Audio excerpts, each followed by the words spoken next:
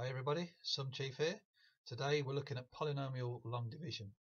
We're going to find the partial fraction expansion of 3x cubed plus 11x squared minus 9x minus 15 divided by x squared plus 3x minus 4. And we're also going to show you how to program that into LaTex to get the PDF output. Present your mathematical question in a nice neat fashion.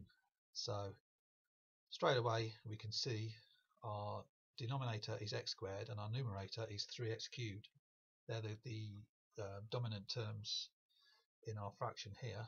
So as the denominator is of a lower term than the numerator, we can go straight into polynomial long division.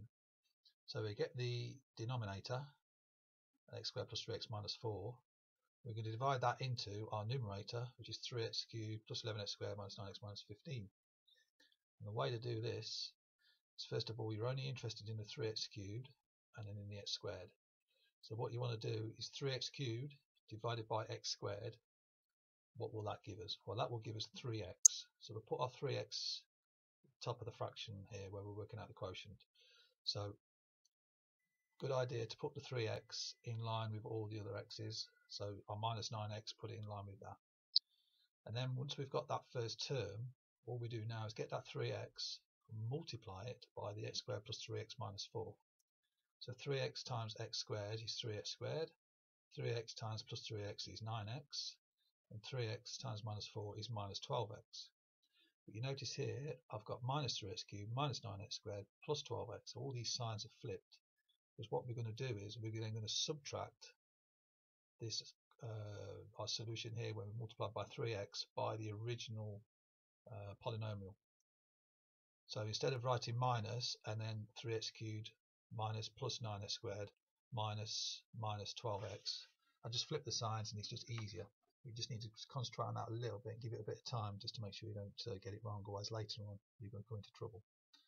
So 3x cubed minus 3x cubed, 0. Very important that this first one cancels out, otherwise you've not done this calculation correctly.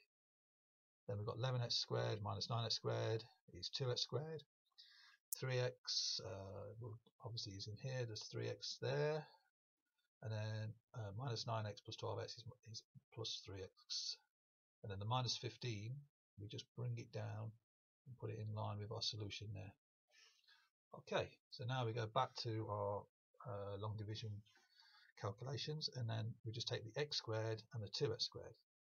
So now the 2x squared divided by x squared is just 2. So that's that sorted. So now what we do now, this plus 2, multiply it by the x squared plus 3x minus 4. So 2 times x squared is 2x squared. Flip the sign to minus 2x squared. 2 times plus 3x is plus 6x. Flip the sign to minus 6x. And plus 2 times minus 4 is minus 8. Flip the sign.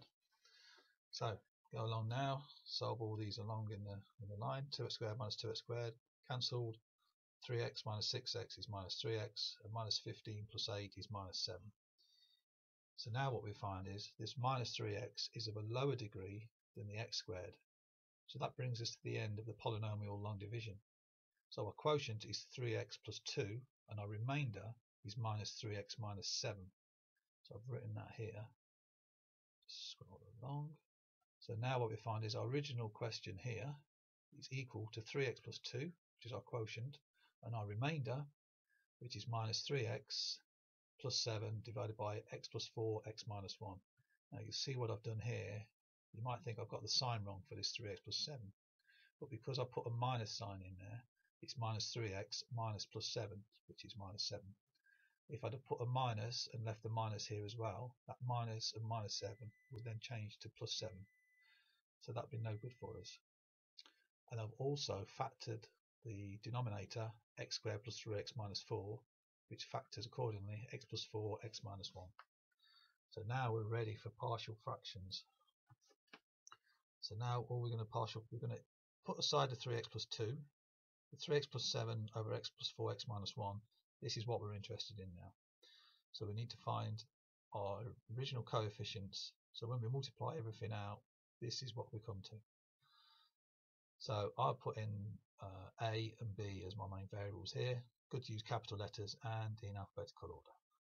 So your first one would be a divided by x plus 4, which accounts for this one, and this one is for b of x minus 1.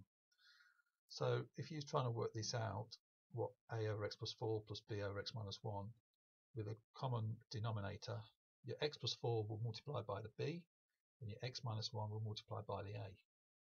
And then that would give us minus 3x minus 7 equals a times x minus 1 and b times x plus 4. And then this x plus 4, x minus 1 would then cancel out.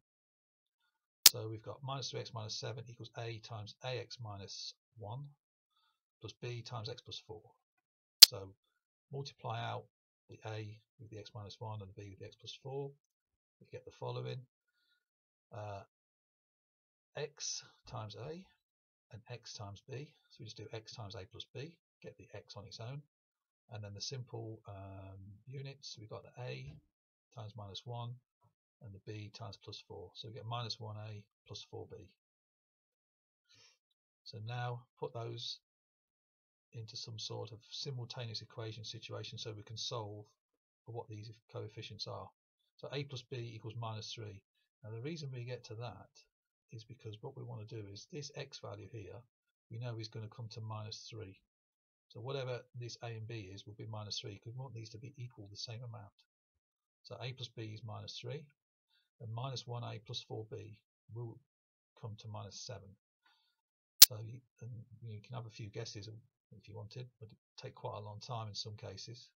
So just to set up a simultaneous equation, a plus b equals minus 3 and minus a plus 4b equals minus 7. So we can see a minus a is 0, so what we can do is we can just add them together. So a minus a is 0, b plus 4b is 5b, minus 3 plus minus 7 is minus 10. So that's now given us 5b equals minus 10, which we can just solve for b, it's minus 2, pretty straightforward. And as we got the b, what we can do is we can plug it into our first equation, a plus b equals minus 3, that seems the easiest to work with b equal to minus 2, so instead of a plus b equals minus 3, we've got a minus 2 equals minus 3, so therefore a equals minus 1.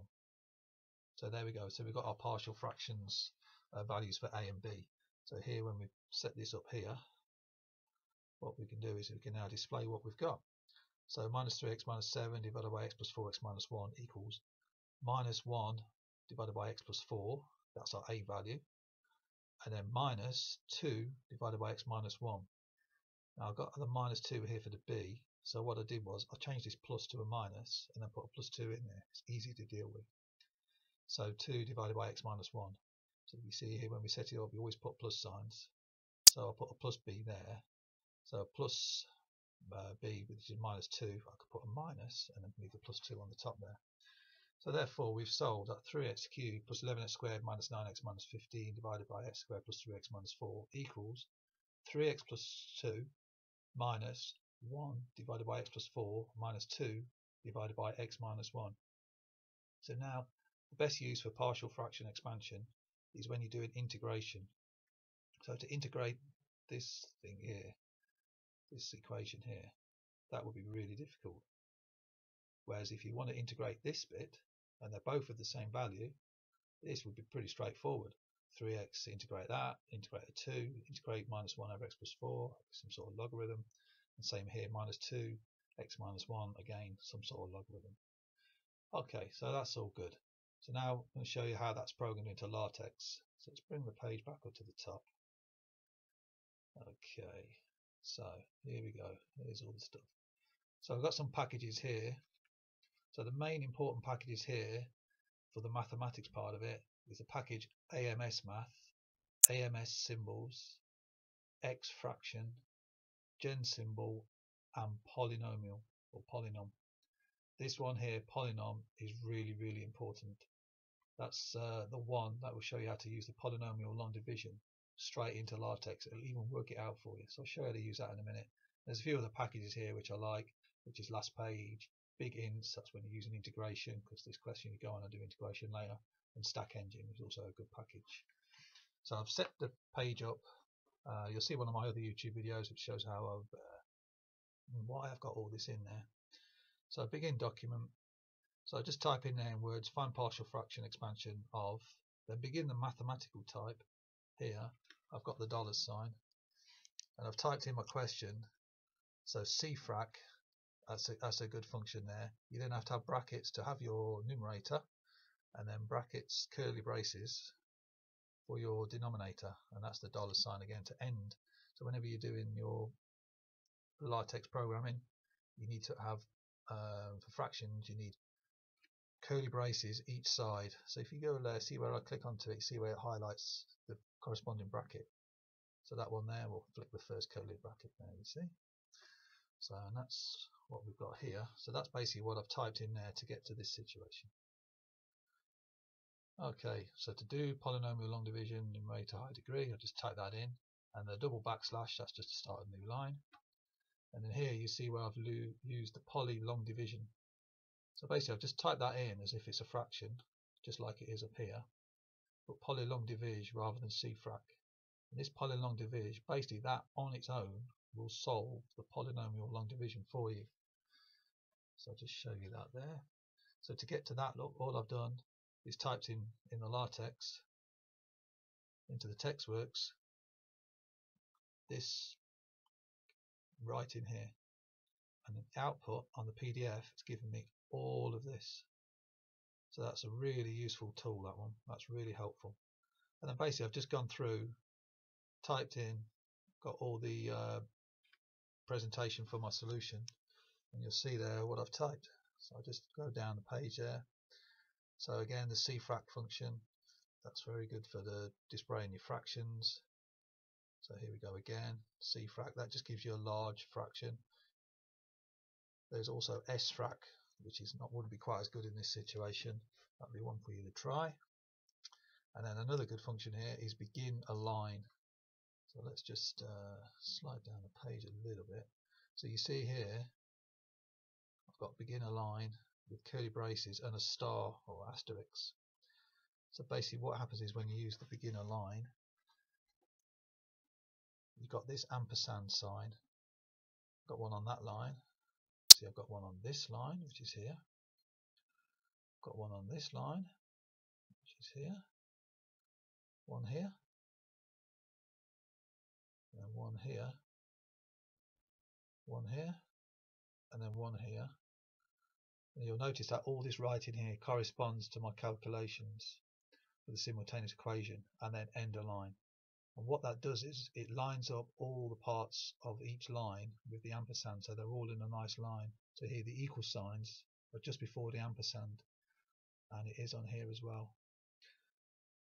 So if you notice there now, where I go to the simultaneous equation, all the equal signs are in a nice line, which is really nice to present it. Otherwise they'd be all staggered everywhere. They look a bit of a mess, really difficult to read.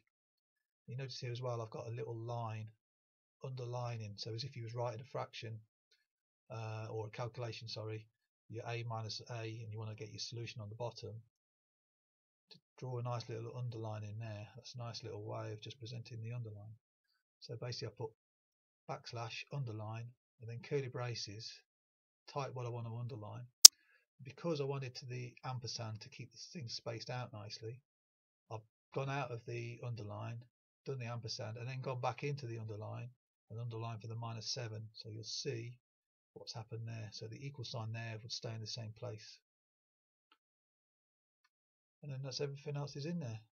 And then here, the last bit where I've displayed the solution, I started up with the mathematical straight brackets or square brackets, and then I've written hence inside there. So to get that, I'll backslash text, and then in the curly braces I've written hence. Otherwise the hence would come out in slightly different writing, and I've done to display my result in there in the usual fashion using cfrac. So if you have a look there, hence that's in nice writing, same as this same sort of font as that one. Whereas if I was to take that out of there and just leave it like that, this is what we would get. So let's just run that by, see what happens to it. See, now it's in not such nice writing and it's closer to the solution, so we put that back in. curly braces, and then text, and there we go. Put a little bit of space each side. It's nice to keep a bit of space between. Run the text works, and then we're back to normal. So there we go. So thanks very much for watching, and please leave any messages underneath, and please always remember to subscribe. Okay, thanks very much for watching.